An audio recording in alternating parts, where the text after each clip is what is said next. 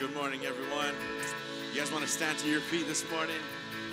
We're getting ready for a time of praise and worship. I'm so glad that you decided to join us this morning. Our heart and prayer is that we would have a time together as a body of believers, just spending time with the Lord, worshiping, thanking Him for all that He's been doing. But before we move on, let's open up with a word of prayer. Lord, we just thank you, Father.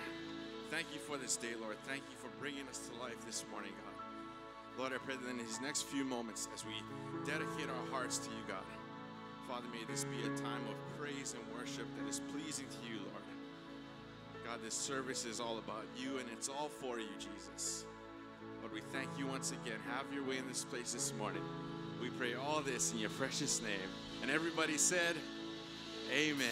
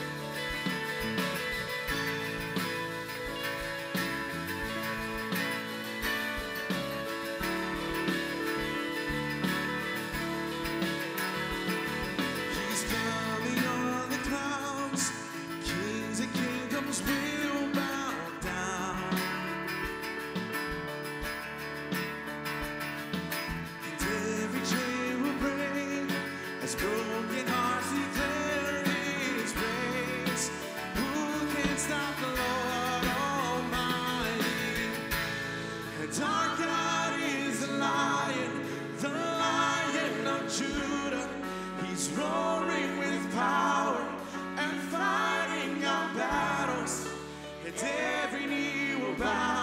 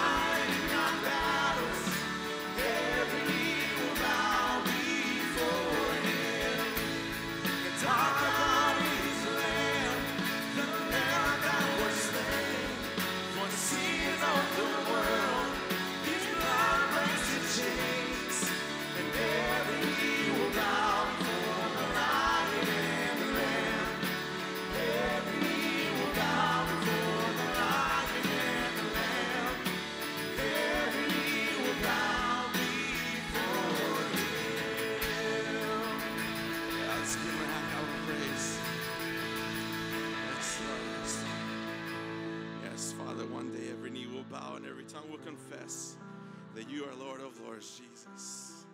Father, we're so grateful that we get to call you our King, Lord. That one day we get to see your return happen, Father. And we get to stand before you face to face, giving you all the praise and all the glory. Can we just give him some praise right now? Lord, we worship you, Father. We worship you, Jesus. You are King of Kings and Lord of Lords. We love you, Jesus.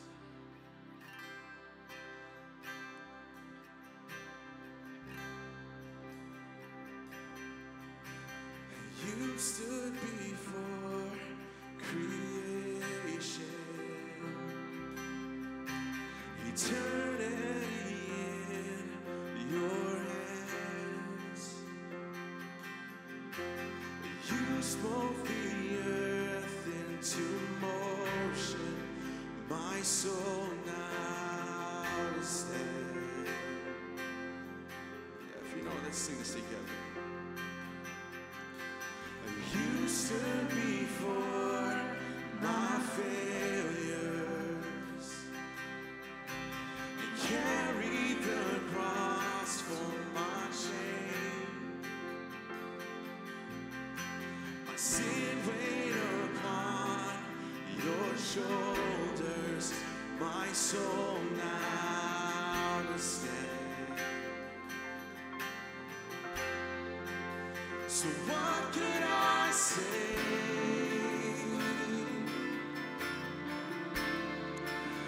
And what could I do?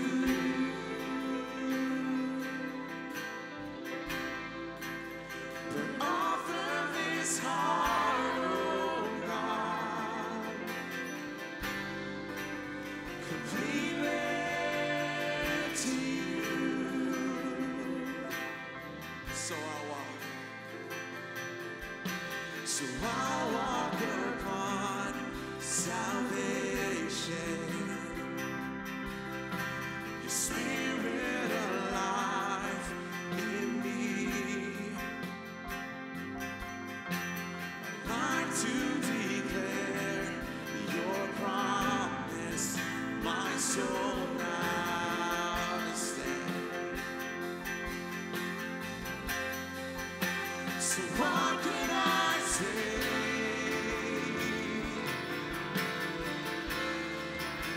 And what could I do?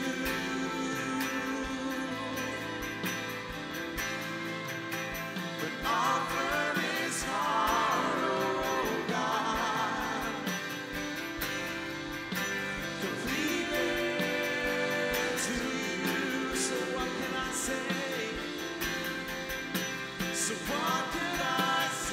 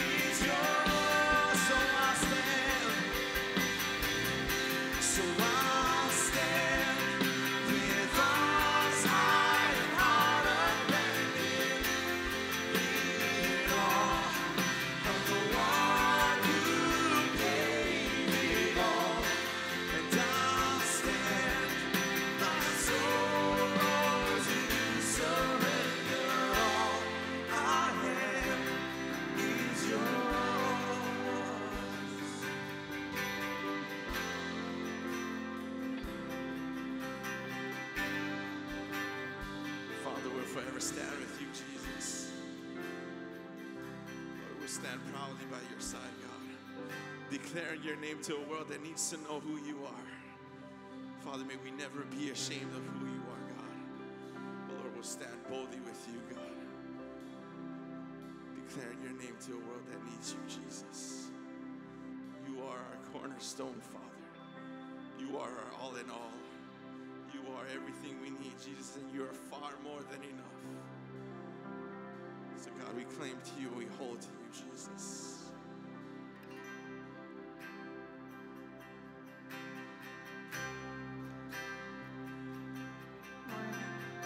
Before we get into this next song, I don't know about you, but I woke up kind of tired today, weary.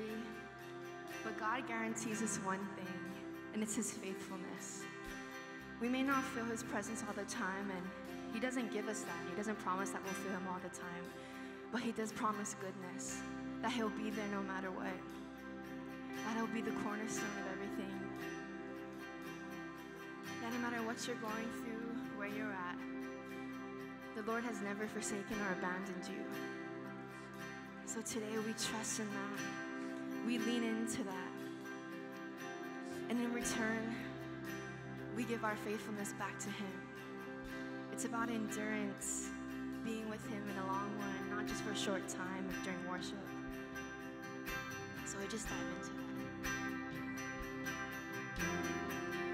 My hope is built on nothing less than Jesus' blood and righteousness. I dare not trust the sweetest friend, but wholly trust in Jesus' name.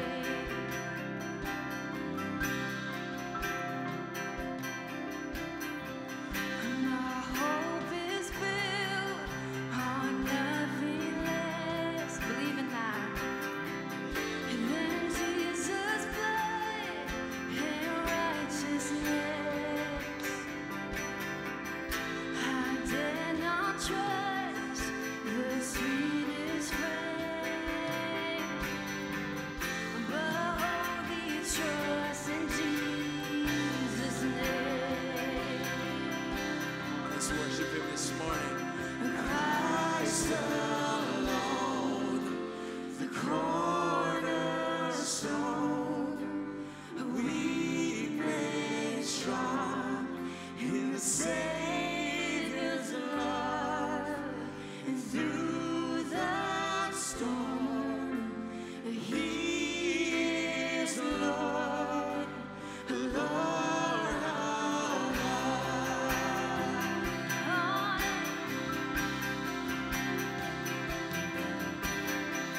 When darkness seems to hide His face, I rest on His unchanging grace. In every high and stormy gale, my anchor holds within the veil. My anchor holds within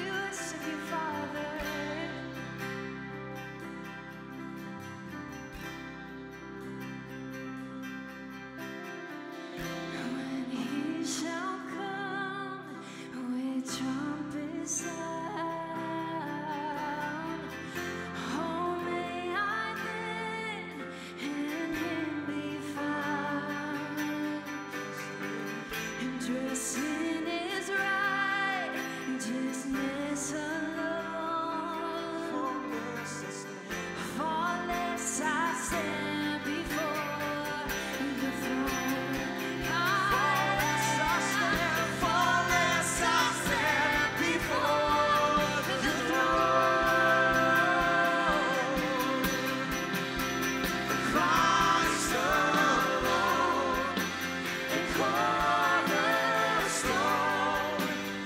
we made strong in the Savior's love, and through the storm, He is Lord, the Lord.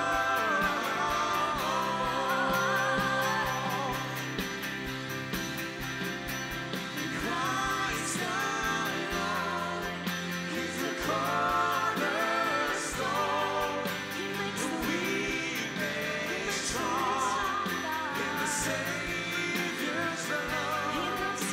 And through the storm, He is Lord, Lord.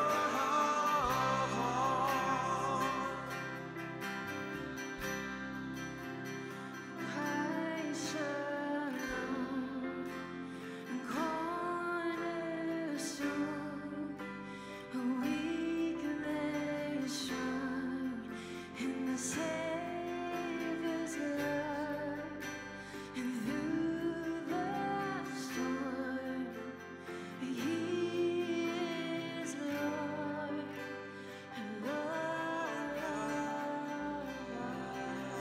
Hallelujah.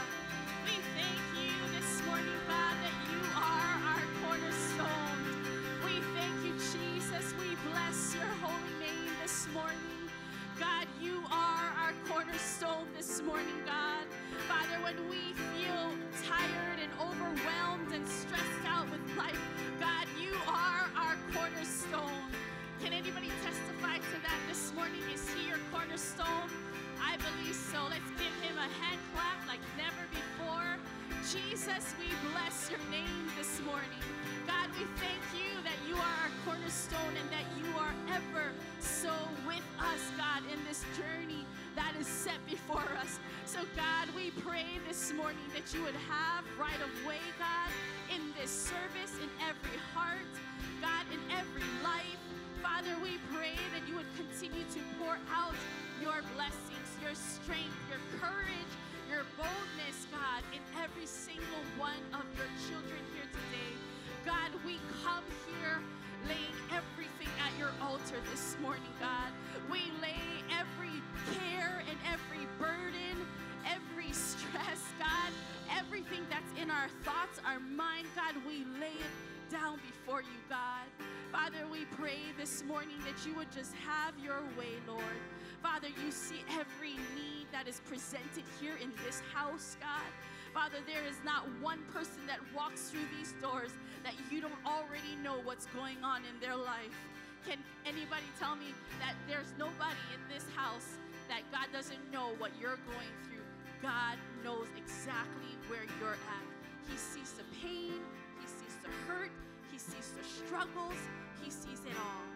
But can I tell you that when you keep your eyes fixed and focused upon our cornerstone, he lifts you up upon wings on, he puts you on wings on eagles, and he lets us fly on his wings, because he's got you and me in the palm of his hands. Amen? Isn't he a good God this morning? You know, we come through certain situations and trials, and we go through much. But I tell you, without the Lord in your life, it gets worse. You are in the right place. You are here at the right time. God has a plan. He has a purpose. He's called you, and he wants to use you. Your life wasn't just brought to earth for nothing. Can I tell you that God has a purpose for you? Can I tell you that he has so much far greater for you and I? Even though the battle is weary and the days get dark around us, God still wants to use us. Why? Because there's a whole nation that's outside of these walls that need to hear your testimony, that needs to hear what God's done for you so that you can go out and be a disciple and change the world. Amen? How awesome is our God? Father, we thank you, Jesus, for who you are. We thank you that you are our cornerstone and we can run to you, God, that we're not walking this road alone, but we're walking it with you this morning. So, God, we give you everything this morning. We give you this service. We give you every plan, even after today, God. We give it to you. We give you our lives, Jesus, because our life belongs to you. And all of God's people here said a shout of amen. Amen. He is awesome. He is good.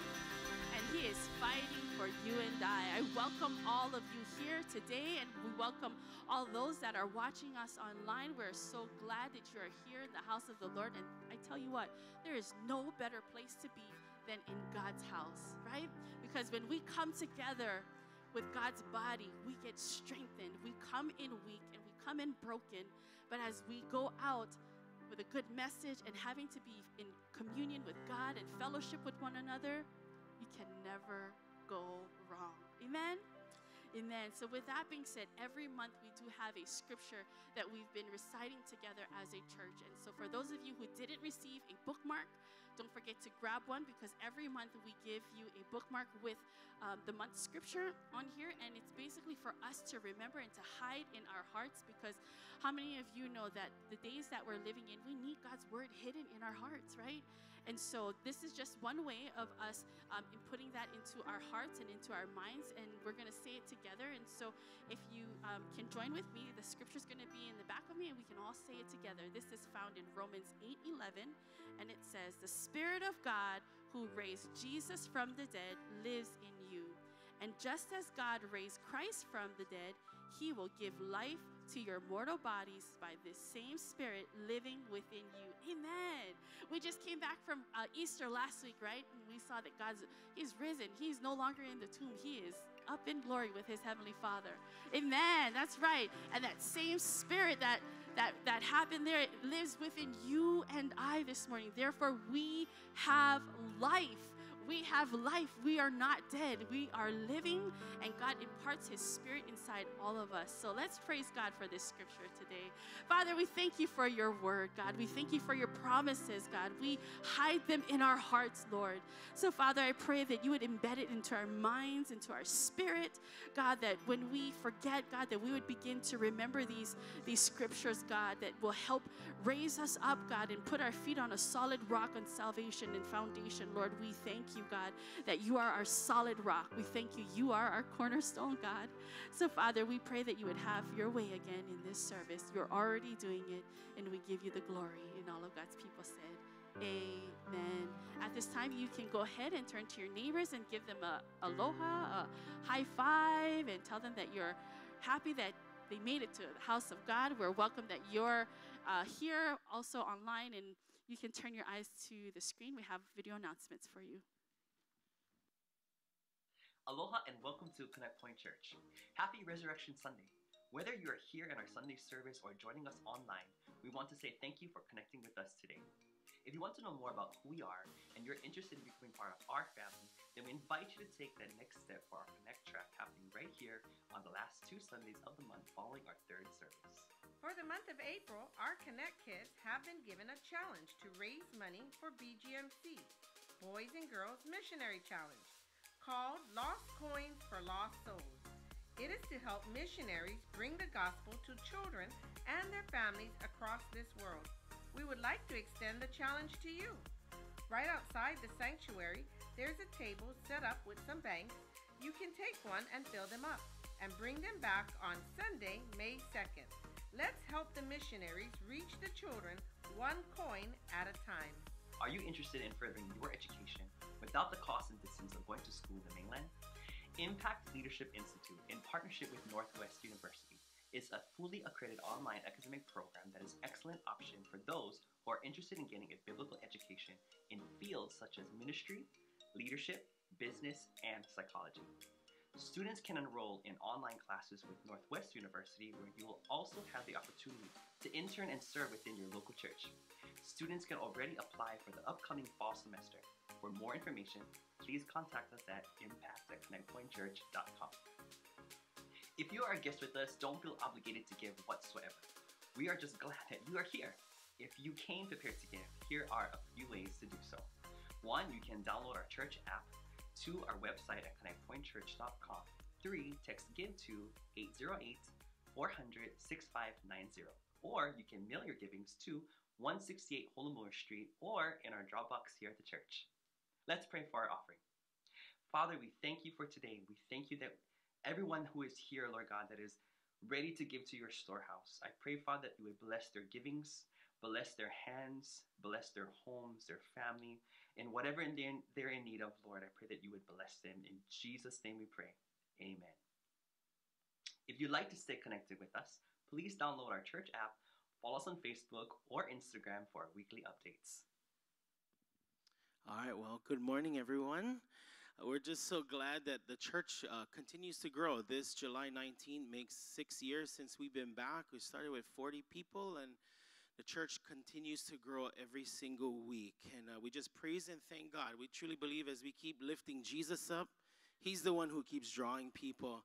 And with that great task, we have to continue to increase the team. So at this time, we wanted to announce a special announcement that we're bringing on Pastor Ian full-time onto staff. So let's give it up for Pastor Ian. And we'll have Stacy come up also. So Pastor Ian grew up here in this church and went away to Bible college. I was always been serving really on the worship team. He went to Bible college for worship. That's what he went there. That's where he met his bride, Stacy. Come on up. And Alicia, why don't you join us up here? Let's get this. So this is where they met. They met in Bible college. We're going to have 2 of our board members come up, Larry and Nola, to give them just to welcome them and to say that we're glad that they're a part of this team. They've always been a part for the last several years, but just kind of making it official now, full-time staff. So they met each other at school. This is little Jax, and they got another baby girl on the way. Amen. So keep them in prayer. In fact, I think we have about 7 babies total in the maybe like a 2-month span that are being born here at the church. So the nursery will be exploding. But we're just so glad to have both of you here. Thank you, Pastor Ian, for saying yes. And it's not just the husband, it's also the wife too. It's a duo, and we're grateful. And we know that there's no better person for Ian than Stacy. She keeps him sharp and on his toes. So he's coming on as our worship pastor, but also our audio and our tech director. So if you got any issues with light or sounds, go see him, okay? We want you to extend your hands this year. We're going to pray over them. This is a calling, and as God continues to expand this team, we want to pray that God continues to bless and lead us. Lord, we thank you for Pastor Ian, Lord, saying yes and coming on staff full-time, Lord. We thank you, Lord, for his family, for Stacy, for Jax, for the little baby girl on the way, Lord. We pray, Lord, your abundant blessing over them, Lord. Continue to use them, anoint them. We pray, Lord, we're grateful and we welcome them, a part of our family, Lord. We ask this in Jesus' name. And everybody said, amen. Make sure you congratulate them. Give them a hand as they make their way down.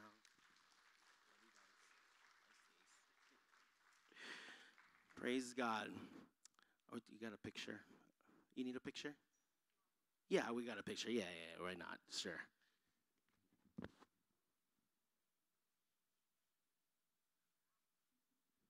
Thank you. She's quick. Praise God. So we're coming out of Easter Sunday. Today we are kicking off our new series. So for the next 4 weeks, we're going to be in a series about Jesus and the parables. If you have not downloaded our Connect Point app, definitely encourage you to do that. Download the app, click on sermon notes where you can follow along there. How many of you, there we go. I want to ask you a question. How many of you growing up knew you always wanted to get married? Guy or girl? Who was that? Come on, let's see those hands. Don't be ashamed. Don't be shy. Guys, you can raise your hands too, okay? Because I was 12 when I knew, like, I'm getting married, okay? All right, let's see those hands one more time. 1, 2, 3, hands in the air. How many of you knew? Okay. How many hands down? How many of you are like, marriage? I don't think so. Not for me. Not looking forward to it. Let's see those hands. Who are they? Where are they? Okay. We always have a few. That's okay. You know, I want you to turn your Bibles to Matthew chapter 25, verses 1 to 13. Matthew 25, 1 to 13. We're going to be talking about a wedding and a bride here today. And whether you wanted to get married or not, there is a wedding that's coming.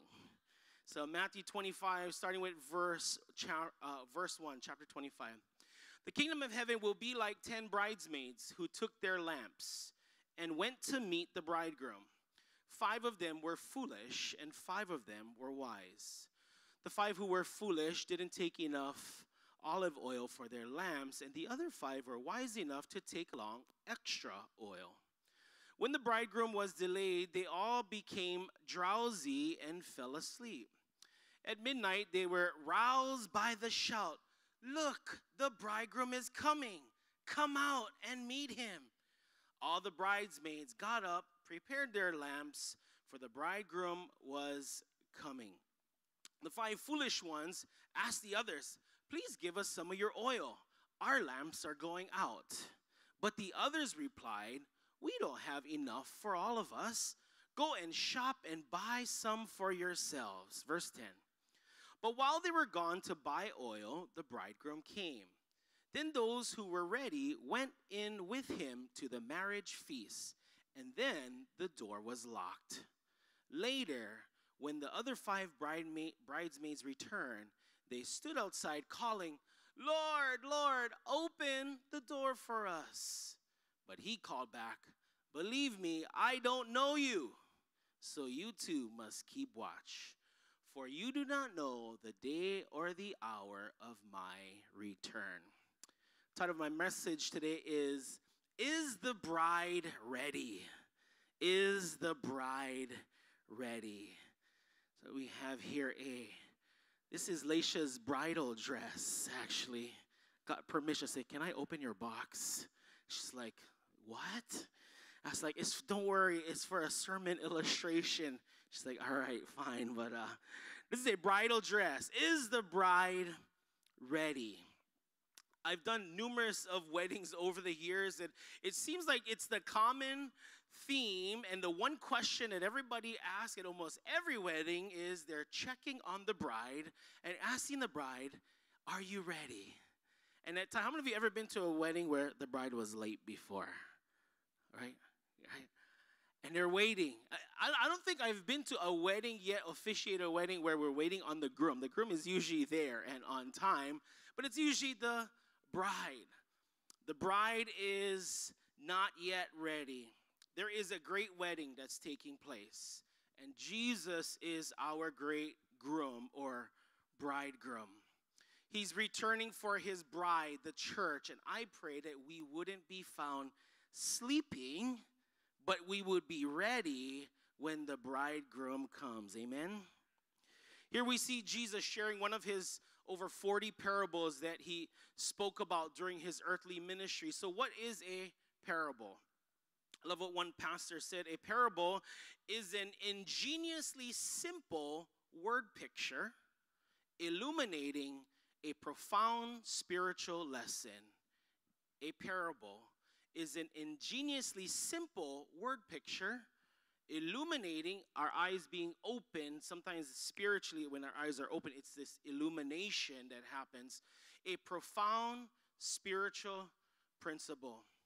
All of Jesus' parables were related to salvation or somehow the gospel. When you look at all those 40, they were connected back to the gospel. So what is the gospel? The gospel is about Jesus' death, his burial, and his resurrection, and that he's coming back again.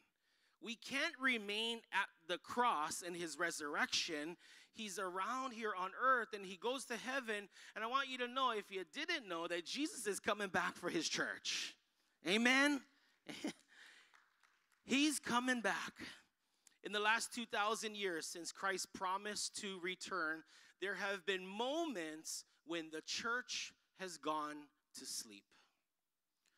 We've gone to sleep, sleeping spiritually, watching idly, moving aimlessly. Meanwhile, the world around us continues to decay and deteriorate because of sin and selfishness and unrighteousness. And I think it's about time that the church of God straighten up from their sleepy slumber, get dressed, and get ready for work. It's a season for harvest. I said it's a season for harvest. I don't know if you believe it or not. The harvest is ripe. The laborers are few. It's a season for harvest.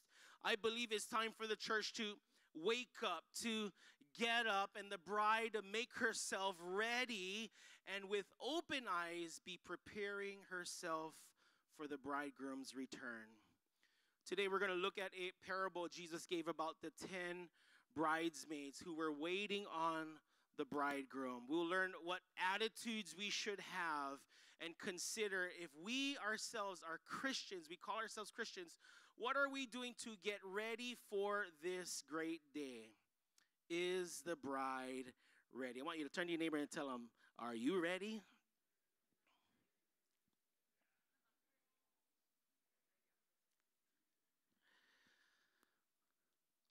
The first thing we see in this story is an utter preparation. There's this utter preparation. How many of you have ever been a part of a wedding? It was your wedding, and it took time to prepare, right? You prepare financially, prepare for the food, if you cooking it yourself, preparing favors, prepare, you name it. I didn't realize how much things you had to prepare until it sometimes comes to yourself going through it. We grew up in a church where we were always helping each other getting married, and everybody was helping each other, whether we had to go pick opihi or go catch fish. And at times it was a year-long process just preparing for a wedding. Here in this passage of scripture, Jesus compares these 5 wise bridesmaids who were prepped and ready and 5 bridesmaids who were foolish and unprepared. In truth, when we study this imagery that's here in this parable, it reflects a typical first century Palestinian wedding. And this is what Jesus oftentimes, when he's talking about parables, he's not just drawing a spiritual principle. He's at times speaking of currently what's happening in the culture, that they could take word pictures and commonly put it and try to attach it if they could see and their eyes were being illuminated. This was a first century Palestinian wedding. A welcoming processional escorts the newly married couple from the bride's home over to the banquet of the bridegroom home.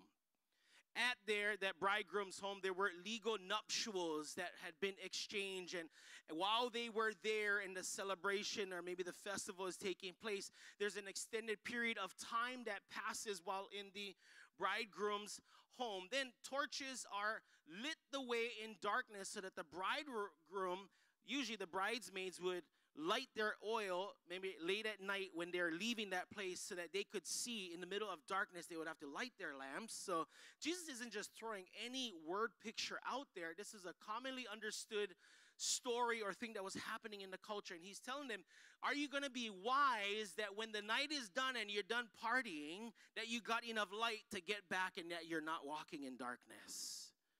Are you like the wise or the foolish bridesmaids? Can I encourage you not to be foolish and unprepared for Jesus' return, because he is returning.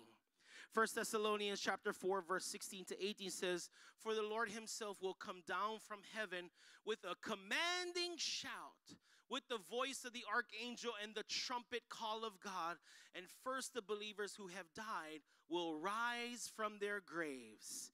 Then together with them, we who are still alive and remain on earth will be caught up in the clouds to meet the Lord in the air.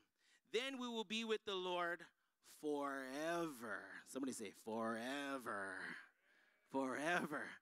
So encourage each other with these words. Encourage each other with these words. This last week, Laisha and I went. How many of you ever go and visit loved ones at the grave occasionally?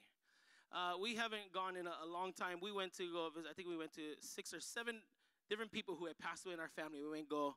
At first, we went there to just go take flowers. Ended up, we were there for hours cleaning graves and pulling weeds. And I couldn't help but think while I was studying this passage, we were there at these graveyards of those in our family who had gone home to be with the Lord and who are waiting for their return, right? That they will see him.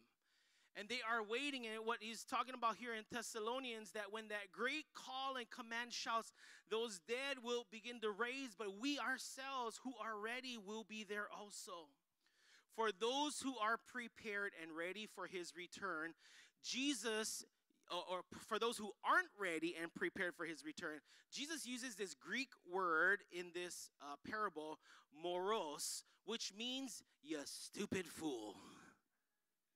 I was like, I just love Jesus. He just cuts to the chase, doesn't mince his words. He's like, you not prepared for this great wedding day, you stupid fool. You're not ready for this time. You had time to prepare, you stupid fool. Jesus is saying, you stupid fool, if you aren't prepared and ready. So what does a fool look like? What does a fool look like? I can't help but this verse came to mind. Proverbs chapter 26 verse 11 says this: as a dog returns to its vomit, so a fool repeats their folly.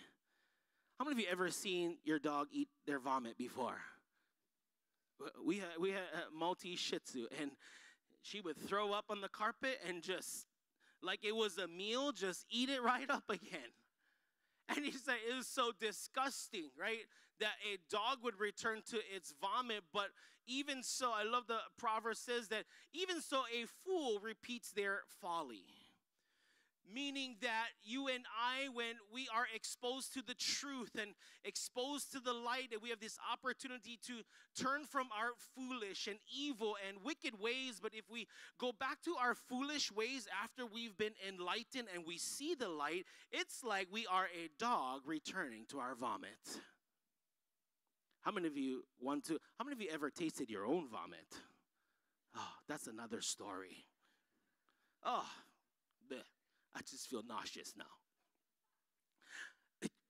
And yet, at the same time, how true is that in life, that we are caught up doing foolish things in this world, and like that writer of Proverbs says, we just keep returning to the vomit.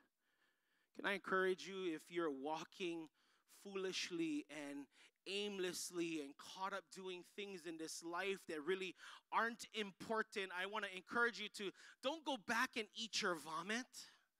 Would you turn from it? I mean, how foolish is that? Would you be wise and turn to God? Turn towards him. Fools do not learn from the lessons of their mistakes. Fools don't learn. How many of you ever heard that phrase, right? We're going around the mountain again. How many of you heard that before?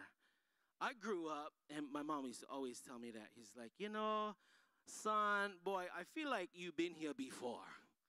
Haven't we been here before? I feel like this thing is familiar, she would say. I feel like we're going around the same old mountain over and over. How many of you can relate to that? You've been around this mountain several times. I'll never forget growing up, my mom would often tell me, she says, you need to read the book of Proverbs because you're doing just some dumb and foolish things. And in truth, that's what Proverbs was written to. It was written to young men who were preparing to get married, that they would be wise. That's why it culminates in Proverbs 31 on what kind of wise woman to look for, that wise men should study the book of Proverbs, that they too would be wise and not foolish.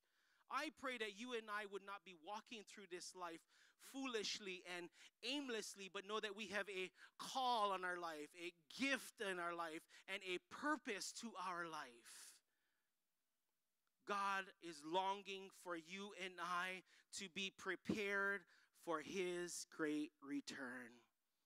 What is it in your life that you need to prep and get ready for his return? You don't need to tell me here now, between you and God and the Holy Spirit in your own heart, whatever that conversation needs to take place, you know what it is that you need to get rid of. What is the vomit that you keep returning to? Whew. How many of you, your stomach is queasy right now? What is the vomit that you keep returning to that the Holy Spirit wants you to turn away from? Can I encourage you to be wise? Be a wise bridesmaid waiting for his return. John 14:3 says this, if I go and prepare a place for you, I will come again and receive you to myself, that where I am, there you may be also. If all you have to look forward in this life is this life, it's kind of an empty hope. I don't know about you, but there is an eternity that you and I will spend, and it will be either in heaven or in hell. And if heaven is our goal, I want you to know that he is coming and returning back for you and I. He's gone to prepare a place and wants us to prepare for that place. Love what Pastor David Jeremiah says. He says, there is a sense in which the Christian's life on earth is a dress rehearsal for heaven. How many of you know that, right? At a wedding, there is a dress rehearsal the night before, and everybody comes, dressed and know all their parts. And I love what David Jeremiah is saying here. He says, it's almost as if here on earth, this is like just a dress rehearsal for the great wedding that's about to take place. Then he goes on to say, not in terms of costumes or theatrics, but in terms of worship and devotion to the one we will worship for all of eternity. This isn't a dress rehearsal where we put on makeup and put on theatrics and drama and make pretend here on earth. We are literally preparing to worship the one for all of eternity, the Lamb of God who sits on the throne of heaven. Can I encourage you that if you're not into worship, maybe you won't be into it when you get to heaven. You won't be ready if you're kind of like, worship, meh, praise, meh, not for me. Maybe you won't be ready for heaven when all we're going to be doing is praising and worshiping God day and night. Crying holy, singing praises, singing glory to you. You are wonderful and good, oh God, and merciful, and we worship you. And this is a dress rehearsal here on earth as we sing in praise, because for all of eternity, we'll be worshiping him. How many of you are still ready to go to heaven? Or how many of you need some preparation in our hearts? Imagine that here we are, we just sing maybe 20 minutes of worship. If you get tired singing 20 minutes of praise and worship, how will you be when you got to sing and pray and worshiping for all of eternity? Woo, I don't think we're ready. We're going to be like our little one, give him about 5 minutes without doing anything, and he's like, I am B-O-R-E-D, bored. And if we're not prepared with hearts that are preparing for that great wedding day, you'll be severely disappointed. Well, I don't think so, because when you get there, you're going to be in such awe. But I don't know if you're going to be prepared to worship him like that. You also need to know that preparation is key, but also spiritual preparedness is not transferable.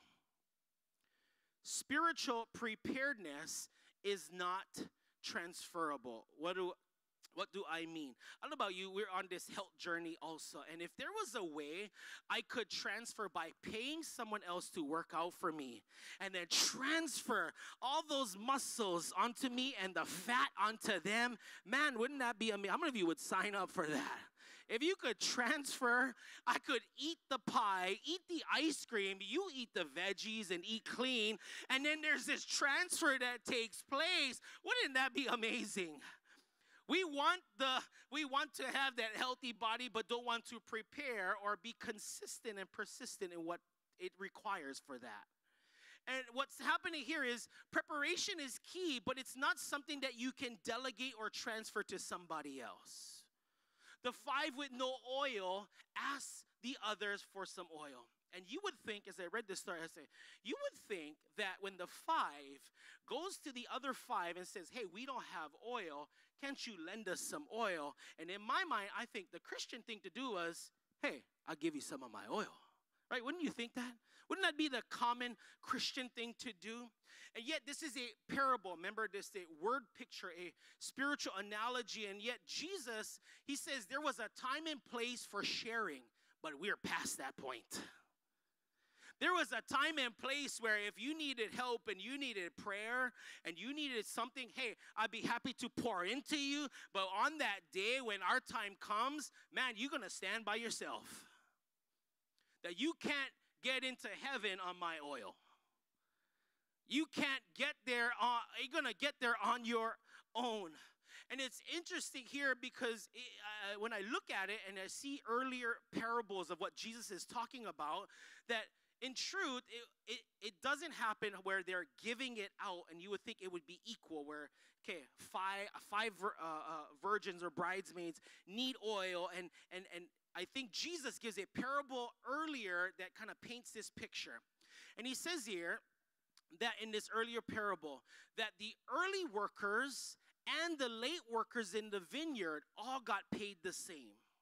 And I remember this parable, right? Like, early in the morning, how many of you know that parable, right? Early in the morning, you wake up, or how many of you are early risers? You're like crack of dawn up, right? How many of you are like the sun has to wake you up, or the roosters, or whatever it is? And this story has always, I think, frustrated me from a worldly perspective, that mindset of everything you get, you gotta work for. And early in the morning, the people rise up in this parable that Jesus tells earlier. They wake up and they go into the town square and they would hire workers. And early in the morning, they would take them into the field and they would work. And the master would come back to the town square and gather up more people midday and take them back into the field. And then late in the afternoon, the master goes back and hey, I need more workers in the field. And he goes back to the field and they go back working again. And at the end of the day, the master goes there and he's paying up wages. And the people are realizing the people who came early in the morning and the people who came late in the afternoon was all kind of paid the same. How many of you know that if you work harder, you kind of deserve more, right? And that is in the natural, only natural, but when it comes to the spiritual things, in truth, that's not the goal. The goal is the kingdom and getting everybody. There's a harvest happening. And whether you came 20 years ago or 20 minutes ago, that God treats you and I the same. And there is no preferential treatment for those who've been in the kingdom for a long time, that you and I, he gives us, and it's access to him and his spirit and his power and his favor. And in truth, when we get to heaven, whether you 20 years or 20 minutes, we all going to get there if we name him Christ. Isn't that cool? And there is this parable earlier that Jesus is willing to delve up evenly and say, you start early, you start late, no worry. We all going to go heaven as long as we surrender. But here, Jesus is saying, your time was up. You had the chance. You had the opportunity. You've been given chances over and over and over. Jesus is saying, you know the truth. You've been warned. There's no excuses. The prophets have spoke. The pastors have preached, but you still didn't listen. It's on you. I want you to turn to your neighbor and say, it's on you. It's on you. It's on you. And I see this at times with parents who, while you're here, you're loving and pouring in and you're giving. And if your children here and you got parents or spiritual parents who are pouring into you, they love you enough to tell you the truth, and they're trying to encourage you in the Lord and point you in the right direction and say, get in and get on fire for the Lord. There's more for you. And I want to encourage you, if you got a parent here or a grandparent or spiritual figure here who's pouring into you, praise and thank God. But can I tell you, don't stay there and let it go in one ear and out the other, but would you let it sink in your heart, because the Holy Spirit is trying to prepare you for a great wedding feast. Don't discount that you got people who love you enough to tell you the truth now. I just tell you this, growing up, I never used to like listening to my parents. I'm not going to ask you to raise your hands here in case your parents are here too. I never used to, I say, yeah, you wait. When I get my own kids, I let them do what they like. Do what they like. I know I got to get out of this house. 18 came. I'm like, we bought a property. We built our own house. I am out of this place. But somehow the tables turns when you start getting your own kids, right? It's kind of like, oh, you think you're going to get away with this? Oh, you ending up in the principal's office every single day. Okay. Well, we're going to have to talk stories when you get home now. And we love them enough to tell them the truth. Can I tell you, if you got somebody who's speaking to the truth to you, thank God that he's sending people to speak truth to you. Can I encourage you to take heed to the truth? They love you enough to tell you, but no one can walk this out for you. You will not get to heaven on their oil. You got to get there on your own oil. I pray that you would fill up on the oil of the Holy Spirit. It's not mom's fault, not dad's fault, not pastor's fault, not siblings' fault. Only you can surrender and say yes to Jesus. No one can do it for you. It's not transferable on that day. Second thing is an unrelenting patience. There is an utter preparation for this great wedding in heaven, but there is an unrelenting patience that's required. In all my years of weddings, usually there is this delay, a waiting, right? It's in the preparation. And many people, I often hear couples like, Pastor, we just want to get this over with. Can we just go to the judge and tie our knot and let's get it done already? And there's something that happens in this wedding, and there's this great anticipation, great waiting, this unrelenting patience that's taking place. The word delayed in the passage of Scripture here is this Greek word chronizontos, or chronos, where we get the word for time, this Greek word. It means to have a long time coming. In other words, when Jesus is giving this parable in this passage of Scripture, I don't know about you, but I've heard it all my life growing up in church that Jesus is coming back. I've heard it all of my life. Jesus is coming back, and it's not that we should say, well, he ain't coming back, so let's stop talking about it. No, we should still anticipate his return. We should continue talking about his great return that's coming.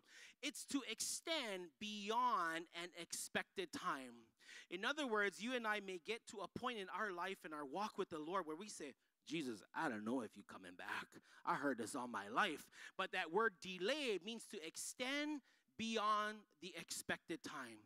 Meaning you and I may have an expected time that he should show up in our life. And ain't this true in life? Sometimes you feel like, Jesus, I don't know about you, I seem like he's never early, right?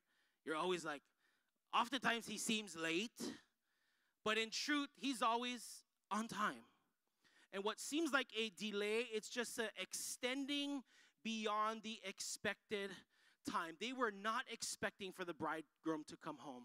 They fell asleep, and at midnight, when they least expect him to show up, he shows up. And isn't it true that in this walk with the Lord that we have to have this unrelenting patience to wait on the Lord, waiting on the Lord? The master of the house, Jesus talks about in another parable. He says that if you knew that the master of the house, that there was a robber who was going to come into the house and steal from that house, and I shared this in another message, that if you as say husbands or men in the house, if you knew tonight that wherever you live at your address, there was a robber and a thief coming in, and he was coming to steal, harm, possibly kill you and your family, how many of you would stay up and you be ready, right? I said that before. I love baseball, always have loved baseball. I have Louisville Slugger by the door, and it's not because I continue to play baseball, but I'm anticipating an arrival. Just in case someone decides to come. And I'm not advocating violence, but if you come in this house, I have an obligation and a duty to protect everything that God has entrusted to me. And the master of the home will wait in anticipation and not go to bed, waiting just in case something comes in. And it's this analogy, this parable that Jesus is giving. Even so, will you and I have an unrelenting patience, because the enemy comes in, sneaking about, whom he may devour. I don't know about you, but isn't it true? The enemy just comes in and he attacks at a time when you think not. And we are to wait and have an unrelenting patience. How many of you are good at patiently waiting? Oh, we got some. God bless you. The wedding day is filled with anticipation. Jesus has been gone 2,000 years, but I pray that our hearts and our attitudes wouldn't grow weary on waiting for the bridegroom. The groom is coming back. I said the groom is coming back for his bride. Amen. The bride has to wait for that day. God has always been pictured as the husband or the groom to Israel in the Old Testament. Isaiah 54:5 says, "For your maker is your husband. The Lord of hosts is his name. The Holy One of Israel is your redeemer." The bridegroom who is returning back for you and I, we are the bride. You and I, whether you are male or female, we are the bride. Now, let me be clear here of what Jesus is not saying. God is not confused about gender. And he's not expecting you men. Can you see some of you men putting on this dress right now and waiting? That would be a sight that would probably cause some joy and laughter at your expense, which wouldn't be good. Lord, forgive me. But that's not what God is talking about here. You and I are his bride, but it's a parable. It's a word picture. He's not confused about gender identity. That you and I, there's no confusion here. And that men aren't women and women aren't men. God isn't confused and has never changed his mind since back then till now. We are waiting and anticipating his return. Revelation chapter 19, verse 6-8 says this. "Then I heard again what sounded like a shout of a vast crowd, for the roar of mighty ocean waves and the crash of a loud thunder. Praise the Lord, for the Lord our God, the Almighty reigns. Let us be glad and rejoice. Let us give honor to him, for the time has come." There's this revelation at the end of the book is talking about this wedding feast that's going to take place one day. And there is this time that's to come. We got to be unrelenting and patient for that time to happen. For the wedding feast of the Lamb and his bride has prepared herself. She has been given the finest of pure white linen to wear. For the fine linen represents the good deeds of God's holy people. I don't have time to unpack that ending part, but it's not necessarily talking about just that we'll be in white royal garments. He's saying here that our white fine linen are the good deeds. There's a preparation here on earth and how we'll be clothed and what we do, that we have to be patiently waiting for that day. I also want to clarify about the waiting time is not idle time. Waiting time is not idle time, like you park your car and you're just idling, okay? Being patient and waiting on God is not passive, but active. Somebody needs to hear this today. You think you're waiting on God and you think it's just a passive time. I put my car in park, I let it idle, and I coast and I cruise, but actually waiting on God is an active state, not a passive state. The next verse is Matthew chapter 25, verses 14 to 30. If you continue reading on in the chapter, Jesus comes and he's giving another parable, and he talks about giving talents. One, he gives 5 talents, another 2 talents, another 1 talent. And in truth, if you read the story, continue reading that chapter, go home and read it, then the master goes away for an extended period of time, just as he talked about in the previous scripture. There's an extended period. Meaning that those who got 5 talents and 2 talents and 1 talent says, man, I don't know how long the master going to take, but remember the story. You know the story. The one with 5 talents, what did he do? He multiplied it. He doubled it. He got 5. The one with 2 talents, what did he do? Doubled it. One with 1 talent, what did he do? Buried it. He buried it. And a talent, technically a talent was a divvied up, according to the master, according to the ability of each person. And sometimes we think, oh, that's not fair, Lord. They got, 5 talents, and I only got 1 talent. And the principle in that parable is to be faithful with whatever God's put in your hand. Because if you got 1 talent, 2 or 5, it doesn't matter. As long as you be faithful with that, you will begin to double. A talent represented 20 years' wage for a laborer. So imagine that. Even the guy who had 1 talent, how many of you know that? How many of you would like 20 years' wages right now, up front, in your pocket, in your bank account right now? And when I think 1 talent, I'm like, he never had much. And I love this. He goes, he tells the masters when the master returns, there's an extended period of time, and the master finally comes and says, hey, what did you do with the 1 talent? What did you do with the 20 years worth of wages that you had? I buried it. I knew you were a hard man. And here's this principle about patiently waiting. It's not a passive state that you idly coast and put it in park. It's an active place because our faith is active. And we take what we put in our hand, and as we be faithful to him and we multiply, and the 1 turns into 2, and God says, you've been faithful with 2. Now you ready? I can multiply you with 4. And you faithful with 4, now I'm going to give you 8. And you faithful with 8, and it's 16. You get the picture? It's not passive, but active. I pray that as you're waiting on the Lord, you wouldn't be parked idly in your faith, but that you would be moving actively in your faith, being about the master's business. Amen? Is the bride ready? There's an utter preparation. There's an unrelenting patience. But yet, at the same time, we see in the parable how it ends. It will be unforgettably painful. Unforgettably painful. It was a painful day for the 5 foolish bridesmaids. They run off to the store to refill their lamps with oil, and at that time the stores would stay open. When there was a big celebration like this, the stores would remain open in case that festival or wedding and celebration needed something from the store. So these people were foolish and last minute, and I'm going to ask how many of you are procrastinators, because that would be my hand too. How many of you are procrastinators? Help me feel better. Oh, okay, we're in this together. All right. Waited last minute, and they're going to run to the store, go fill their lamps, but by the time they got back, the procession was over. They went from the bride's house to the groom's house, all that procession and everybody moving, and by then the groom had shut the door. The door is shut to the groom's home and probably locked to keep out any intruders, and there they beg and plead for permission to enter, but the bridegroom refuses to let them in. For some of us, on that great wedding day when the trumpet sounds, it will be a joyous occasion for those who are prepped and ready.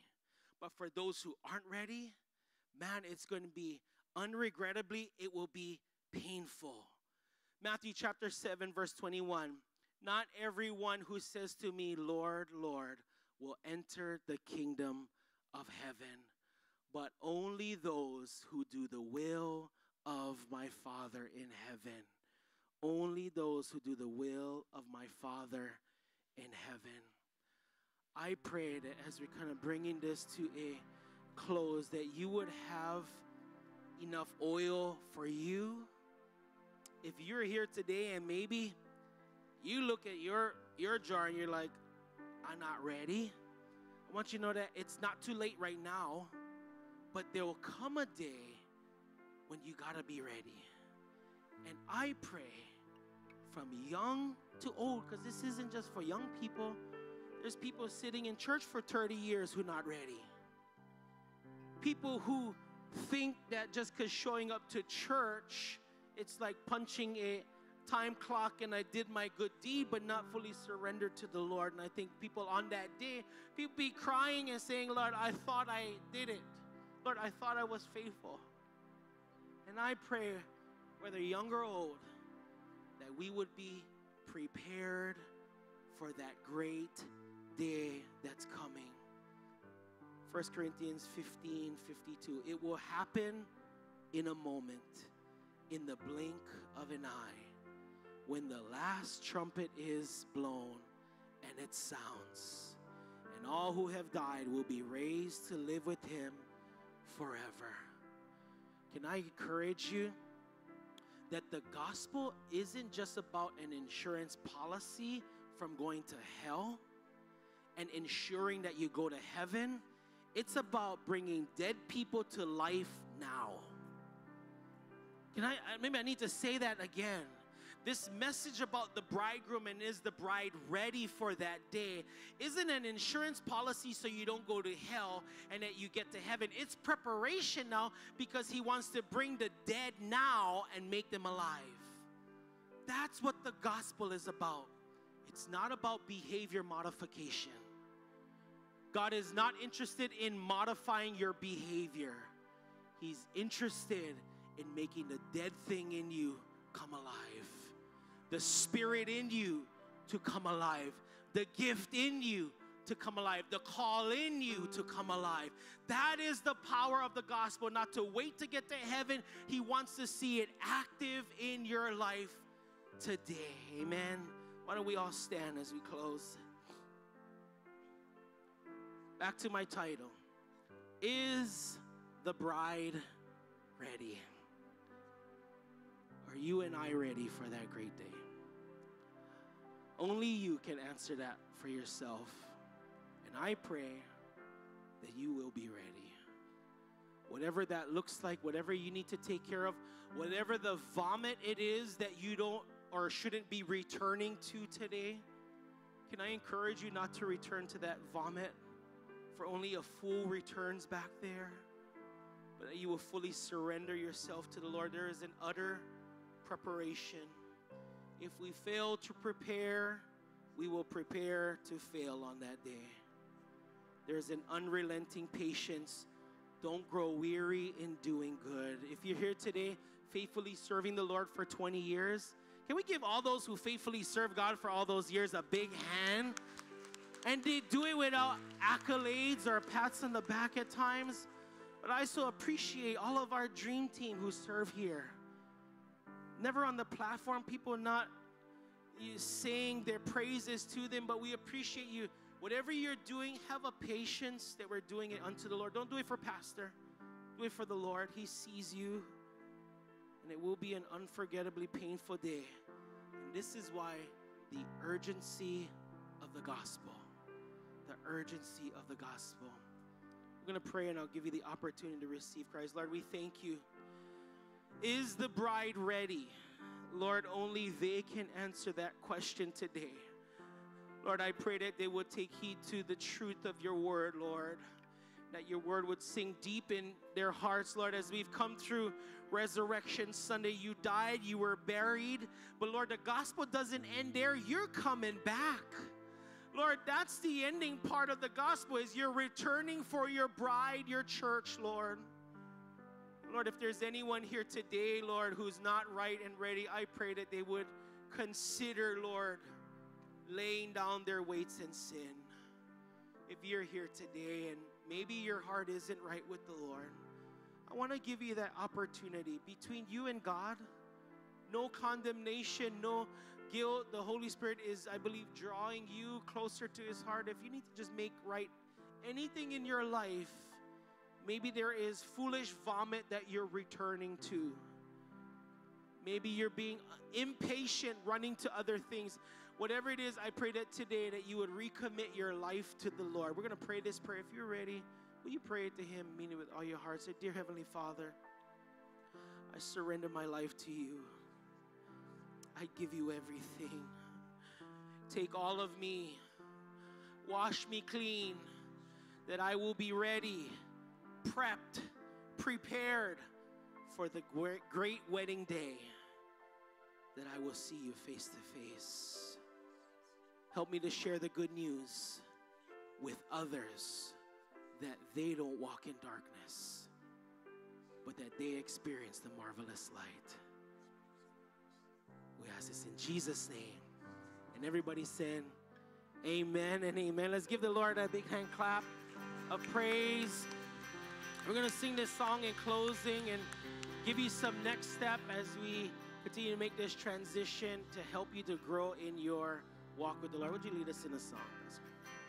So I'll stand with arms high and heart abandoned, in awe of the one who gave it all. soul, Lord, to surrender all I am. He's yours, and I'll stand. And I'll stand with arms high and heart abandoned in awe of the one who gave it all. And I'll stand, my soul, to surrender all I am is yours. God's so good. God is so good. And I just so amazed at just God and all that He's doing, even just how He orchestrated this whole service to the worship songs, to the message, and it's just amazing just to see the God we serve. I pray that message encouraged you, and if you're in that boat, you said that prayer with us today, whether you're joining us online or whether you're in the service together, we want to help you take your next steps. And what does that look like for you? And maybe you're asking that yourself, and obviously, we're here for you as a church. We want to know that we want to walk alongside you, know that you're not alone on this journey. And it starts by that simple beginning to say, Lord Jesus, I surrender my life to you. Right? Are we ready? Are we ready for His arrival? It begins, the journey begins there. And if you did say that prayer, we have a resource, a New Believer's Handbook for you. You can grab that at our Connect Center. We'd love to talk with you. And in that book, we actually have our next step card. So this is really kind of what we drive here at Connect Point Church, but we want to really just continue to press and let you know that you're not alone. And it starts here with salvation, but maybe you're also ready for water baptism. And you're just going to check off on this card if you decided to follow Jesus. Maybe you're interested in water baptism. That would be your next step. We do water baptism. We try to do one at least once a month. And our next water baptism is coming up next month in May. So definitely, if you're interested in that, you can check the box on the paper and just prepare yourselves for that. Maybe you're interested in taking your next step for the Connect Track. We have a Connect Track, which is really just in essence why we do what we do here at Connect Point Church, and that happens every last 2 Sundays of every month. So the last 2 Sundays of April, we have in our Connect Track. If you want to learn more about who we are as a church, maybe you want to learn more about who you are and what God has instilled in you and your giftings and your passions, and we want to help you discover your gifts and your purpose so that you can walk out and fulfill the purpose that God has on your life. So if you're interested in Connect Track, you can also check off the box on this card. And we'll be in the lobby area at the Connect Center. We'd love to talk to you, connect with you, to help you take your next step in journey with the Lord. If you need a Bible, we have a Bible for you, free of charge. There's also Bibles in the Legacy Bible bookstore if you want a different Bible. We offer a New Testament Bible. If you need prayer, there's a prayer team who wants to pray for you. And even at this time, if the prayer team is here, I invite you guys up to the altars. And there's nothing like having someone pray for you. I say it all the time, but it's just something that's so powerful. Invite people into your life. Let them know where you're at. Accountability is one of the most powerful things I believe in this walk of life. So help people to keep you accountable, pray with you. So we have a prayer team who wants to pray with you. And that being said, we're just so glad you can be here, join with us.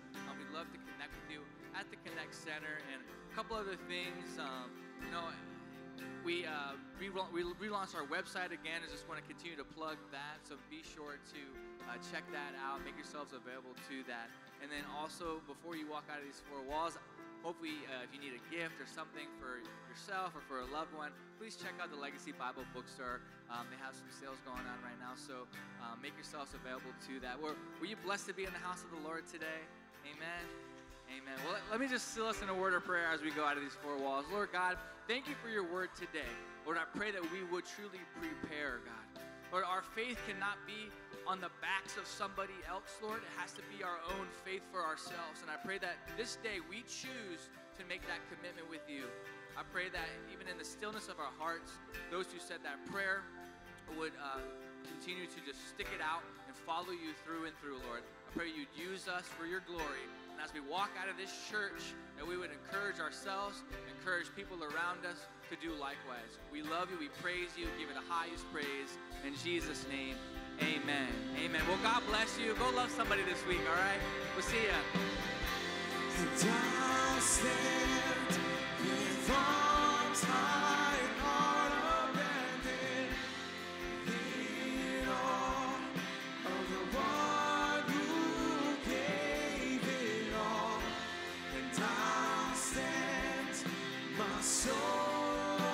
to you surrender. All I am is yours.